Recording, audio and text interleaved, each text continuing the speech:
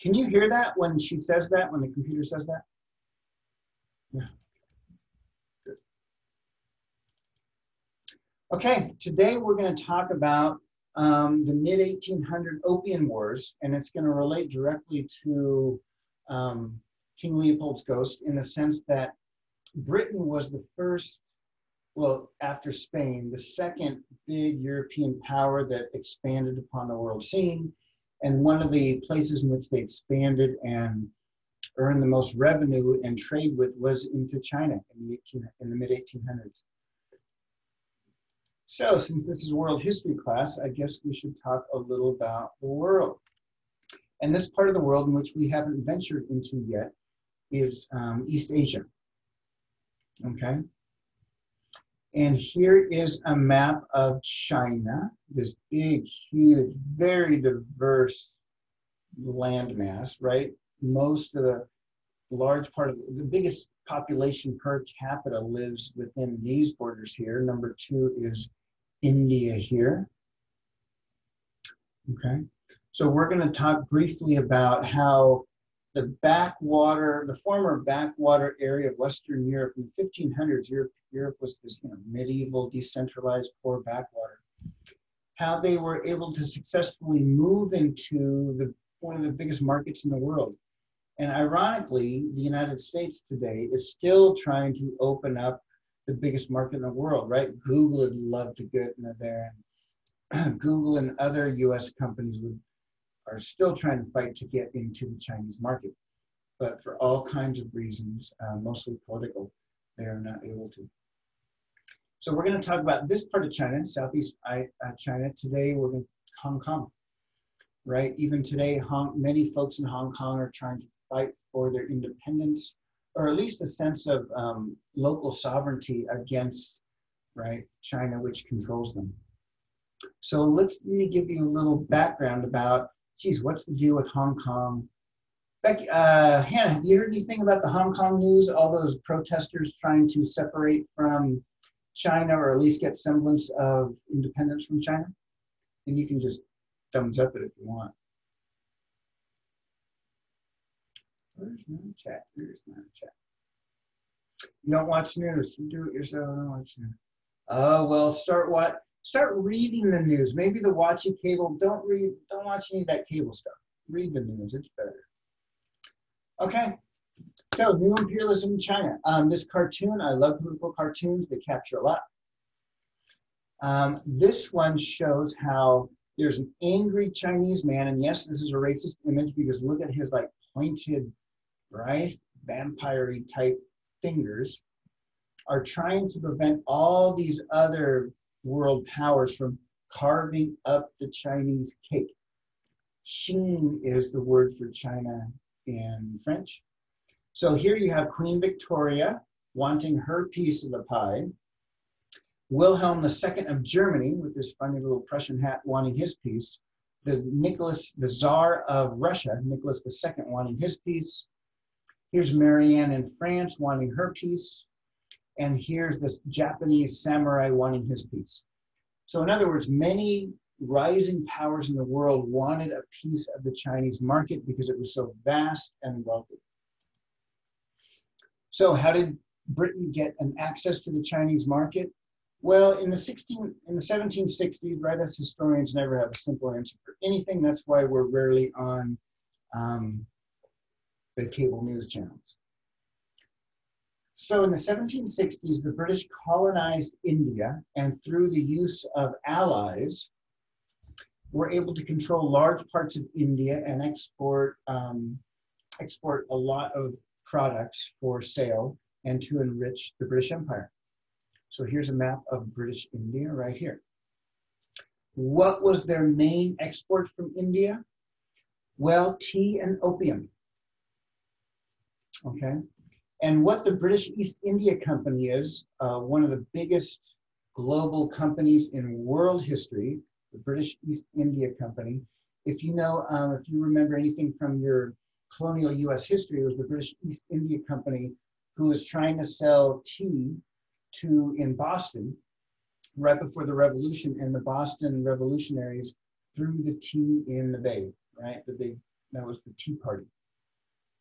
So the British East India Company in India replaced the best land, right? If you want to have the best land producing agriculture for food to feed your population, you're going to be doing okay. But what the British East India Company did was take that best agricultural land, right? Maybe like the Sacramento Valley or places that's well-watered and rich soil. And instead of growing food, they grew tea and opium.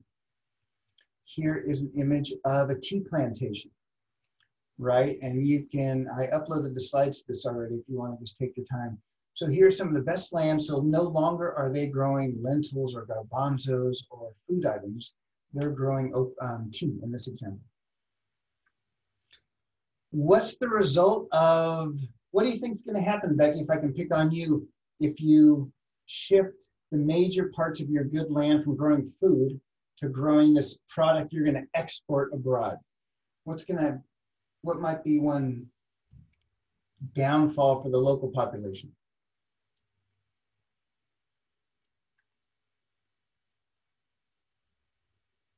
What do you think? Yep, exactly. Not enough food for the locals, she said, for those of you watching on TV. One of the biggest famines in world history happened during this time. 10 million died in the eastern part of the British Empire. It was called the Bengal famine. And it's something, embarrassingly, I'm a long-time historian, I did not learn about until fairly recently. So 10 million people died because of the shift from growing food to growing this product for export, tea. Another thing that was grown for export was opium. And unfortunately, we know all too well the price opium takes on families and our society and on everything. A very, very highly addictive drug now and then, of course. And the issue that the British Empire has, what are we going to do with all this opium? Where are we going to sell it? We need to open new markets. So let me show you, going back to a map about the international trade during this time. And Hannah, if I can pick on you, I don't know if you can see this map, but what is China importing from the rest of the world? In other words, what arrows are going towards China? What arrows are going towards China? Can you see? None, exactly. So China's like, no, we're good. We don't need any of your European manufactured goods. We have our own spices and silk and silver. We are good. So what ended happening was Britain and other European nations were importing so much stuff from China, enriching Chinese merchants and others. So Britain was in big time debt to China, a lot like the United States is in big time debt to China now, right? Britain and other Western European countries were basically funneling a lot of the gold and silver being brought up and dug up from the Americas, and most of it ended up in China during this time. So what can Britain sell to China? Well, they started to try to sell opium to China. And here's a very racist image of this Chinese guy squatting down and this British man. You see this big bowling ball thing? That is how opium was manufactured and sold. That is pure opium, a big frickin' bowling ball of opium. So here is a cartoon depicting a British man trying to sell opium to China. And what do you think China authorities said to the British offer to import opium? I'm gonna pick on you again, Hannah. What if you were a Chinese official and you were offered all the opium you could smoke? What would you say? Vice Minister, no, exactly. So Lin Zexu, just like Nancy Reagan in the 1980s said no, Lin Zexu said no, thank you to drugs. This was the head of China at the time. He said, "Your British Majesty," this is a letter to Queen Victoria, "Your Majesty has not before been thus officially notified, and you may plead ignorance of the severity of our laws. But I now give my assurance that we mean to cut this harmful drug forever." That's a very respectful and diplomatic way of saying, please don't sell us opium. Don't do it. We don't want it. What's more is that some Chinese did want to import it, right? Because there's always an illegal trade and stuff people will buy. So what the Chinese leaders did was go out and try to eradicate this importation of opium from British India big time. So in 1839, there was about 20,000 chests. Chests means like a big bunch of opium destroyed. So there was a big push by Chinese authorities to end this opium importation by the British. And the British would have none of it. So what did they do? They sent in the ships, right? They sent in the British Navy in order to force the Chinese ports to accept the opium so they could sell it to ready buyers. Again, other Chinese folks were like, the Chinese drug dealers were like, man, we want this stuff because we can make a bunch of money selling it to other folks. So this is the Opium Wars. And how did Britain win? This small little island nation against this very huge, historic nation? Well, the British had steam engine and better guns at this time, right? They were the beneficiaries of living in a place where people shared ideas and produced the Industrial Revolution. So through tools like this British steamer with an iron hull, if you have an iron hull, it's a lot harder to bomb and break, and they had better firepower. So after this like 3-year-long series of battles ensued, Chinese officials said, you know what, we're gonna make you a deal. I know we don't have the technology you have at this moment. So at the Treaty of Nanjing, the British asked for, you know what, if we can just have Hong Kong and have that be the center of our trade and export, we will be pleased, right? And Chinese officials said, fine. So here, the British controlled Hong Kong from 1841 to 1997, right, for a long time. And again, I forget if I've told you, I've told you, you can always judge what the artist is trying to convey in the photograph when you look at the dog. So here's another image of a chilled out dog showing that these dudes are all chill, right? And no war is gonna break out between them, right? The dog's chilled out, nobody's nipping at anybody's heels. So therefore, the British now, the red places are the places of British colonization, right? You have South Africa, you have British Kenya over here, which we'll be talking about quite a bit later, British India, right? Australia, and now Hong Kong. You can see the underlined word over here, Hong Kong. And oh boy, did the British export opium to India. Look at this image. And Hannah, doesn't that blow you away? It's like a freaking Amazon warehouse of opium. Look at that. They did not have forklifts. They had dudes climbing these poles in order to bring down the balls of opium because they were stored like this so they would dry all alone, right? They had to dry out. Look at that. That's almost 1 million pounds a year. And that's 1 million pounds in like their back in the day money, right? That is way more today. So British India's #1 export of opium found a huge market in China. I would say no, they had a lot better ammunition, a lot more British than Chinese in that painting. Yeah, there are a lot more British and Chinese. It shows you who has conquered, right? Who's invited to the party. It's always interesting to see when treaties are signed, who's there, right? Who's invited to the party. So look at the Industrial Revolution created new products, new markets, and industrial scale production, right? Look at that. This is an image And they're also showing you like this art historian, and he's like, oh, look at the perspective, how cool. But also look at all these drying balls of opium everywhere. It's quite incredible. And that's what there was a result of the Opium Wars, British India. And you might wonder why, geez, why do many folks in India speak English? Well, it's because of this. They were subject to the British Crown for centuries, a couple of centuries. So the main trade routes were right, boom, into this southern portion of China and then throughout. And this is part of the new imperialism that King Leopold wanted to replicate in the Congo. Right, this is actually a British Empire propaganda poster, and it says, buy empire goods from home and overseas. So they're just trying to encourage the economic aspect of this globalized new imperialism. So Hannah, do you think they sold opium to people in Britain, or they just wanted to sell it in China? What do you think, Hannah?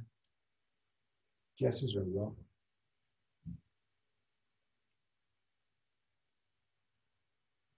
Anywhere they could. So opium was sold in Britain as laudanum. Laudanum is a mix of opium and alcohol, and it was sold by legit doctors as a cure for crying babies, right? Can you imagine your little kid sister's crying and be obnoxious, so you like knock her up with some opioids? Or it was also sold for hysterical women.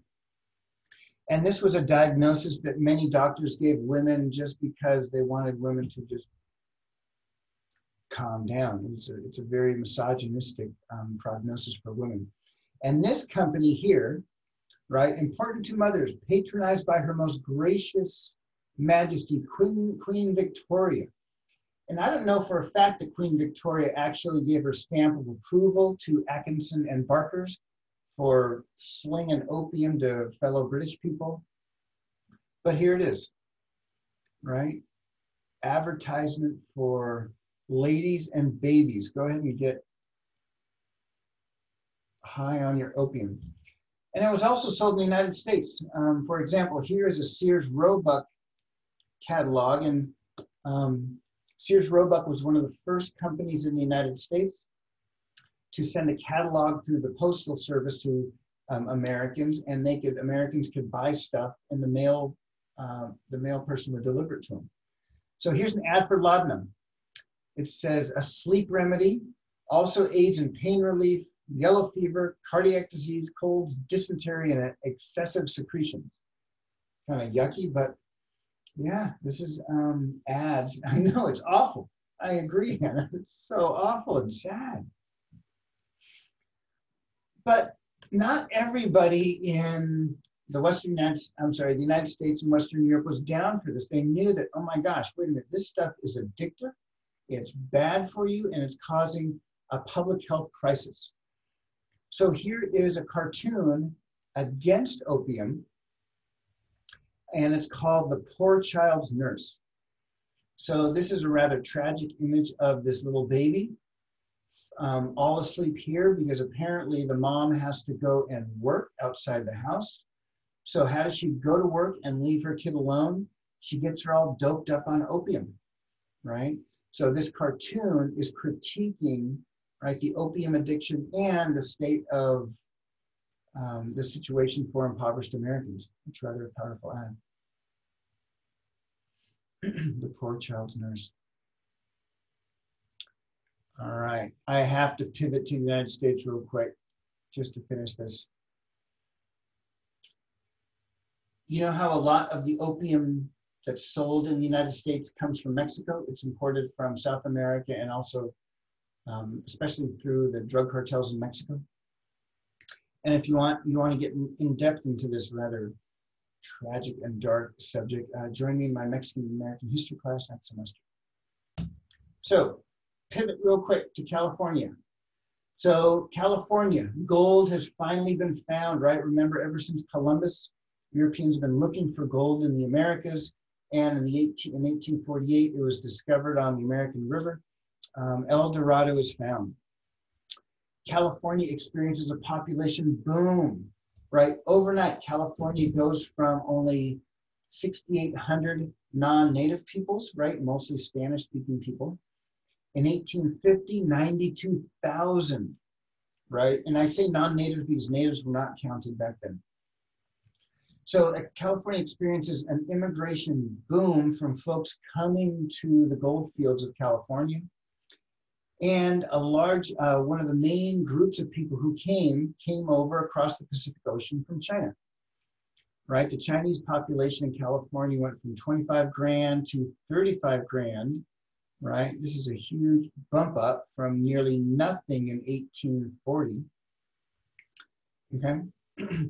However, since you know about the Opium Wars now, what do you think, what else did Chinese folks bring over with them when they went to work in the fields?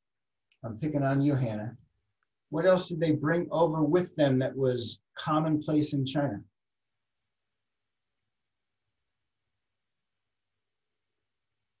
Opium. Yep.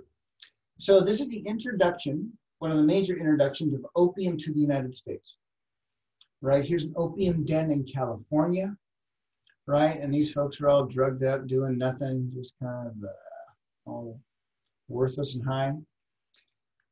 However, a series of events happened in the United States, and there was a lot of anti-Chinese sentiment growing in the later part of the 1850s in the United States. So there was this 1882 Chinese Exclusion Act, which excluded Chinese immigrants and kicked out many Chinese immigrants, Chinese Americans from the United States.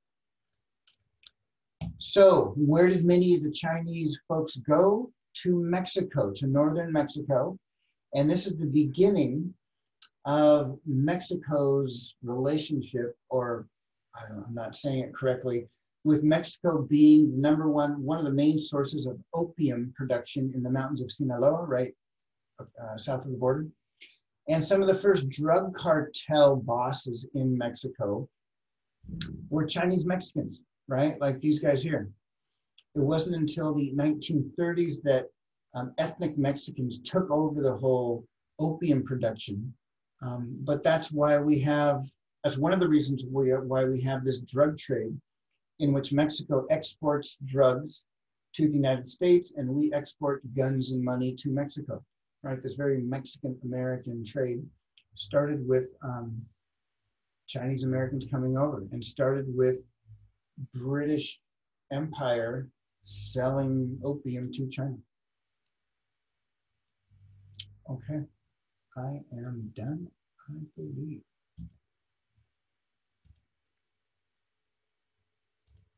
Oh, sorry. Okay, if you have any questions, everybody, Zoom me or contact me, please, please, please.